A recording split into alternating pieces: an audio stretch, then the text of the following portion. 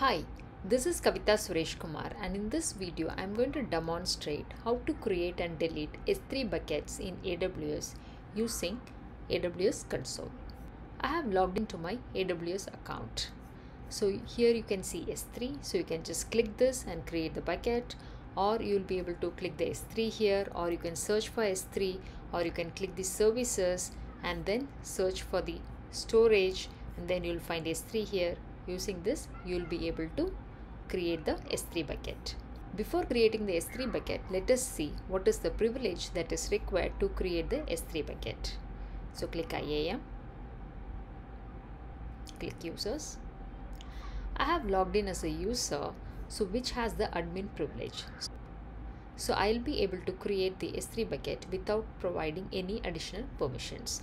But in case if you are having a user which doesn't have the admin privileges, you need to add the permissions required to create a S3 bucket.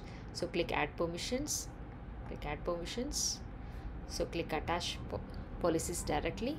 Here you can search for the existing S3 related policies. You can see that there are a lot of S3 policies already defined by AWS.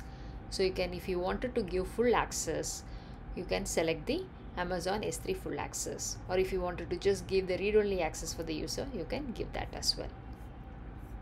Cancelling this. So now we will click this and create an S3 bucket. Click create bucket. So for the bucket, we need to give a unique name. So we'll give a demo, some random numbers. Okay, and then we need to select the region in which we want the bucket to be created. So I will leave it as the default, right? And the object ownership. So you wanted to have the ACLs enabled, then you will be able to further configure and enable the ACLs. Okay, and here the block public access settings for this bucket, this is by default enabled, which means you won't have any public access to the objects which is there in this bucket. But if you wanted to give the public access, you can disable this, right? And the bucket versioning, by default it is disabled, but if you wanted to enable, you can enable this. So with bucket versioning, so you can have multiple versions of the same object. The default encryption is using the Amazon S3 managed keys. So if you wanted to use the key management service encryption keys, you can select that, right? And in the advanced settings, if you wanted to ensure the object whatever we add to the bucket, it shouldn't get deleted, you can just enable this, which will block anyone from deleting the objects in the particular bucket. Okay, so we'll leave it as disabled and then click create bucket. So the bucket has been successfully created. Now we'll be able to upload objects to this bucket.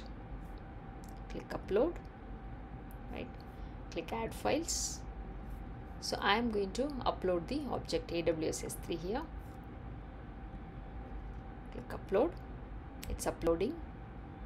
The file has been successfully uploaded. Okay, click this. You will be able to see more information about the particular object which we have uploaded. So the properties of the particular object, so what is the S3 URI for that object, what is the ARN, and what is the object URL, and what are the permissions, right? And you can see the version. So here we have not enabled the versioning, so that's why it says, right, it's give this message. So if you wanted to enable the bucket versioning, you can enable it here, right? So you'll be able to download this object, right? So you'll be able to download and you can save it in the local system. And if you wanted to copy the S3 URI to further use it, you can do that. And the object actions, right? So currently we have disabled the public access for this bucket, so you won't be able to access the object by using the URL provided. So for that, to access this particular object, I'm going to create a pre-signed URL for that. Click share with the pre-signed URL, right? So we will share it for 5 minutes. Click create pre-signed URL, right? So now the pre-signed URL has been created. You can copy this pre-signed URL and then we'll be able to access this object using this pre-signed URL. See, now we are able to access this particular object. So now let us see how to delete this object what we created. Click this and then you'll be able to click delete, right? So you need to specify whether we want to permanently delete this or not. Click permanently delete and delete this object. The object has been permanently deleted. Okay, close this. So now let us see how to delete the bucket itself, right? Select this bucket, click delete. Okay, so we need to give the bucket name here, type the bucket name, then click delete bucket. So the bucket has been successfully deleted.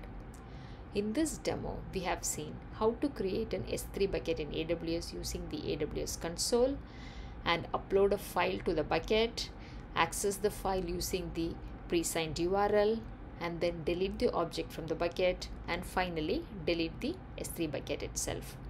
If you like this video, please like, share and subscribe. Thanks for watching the demo.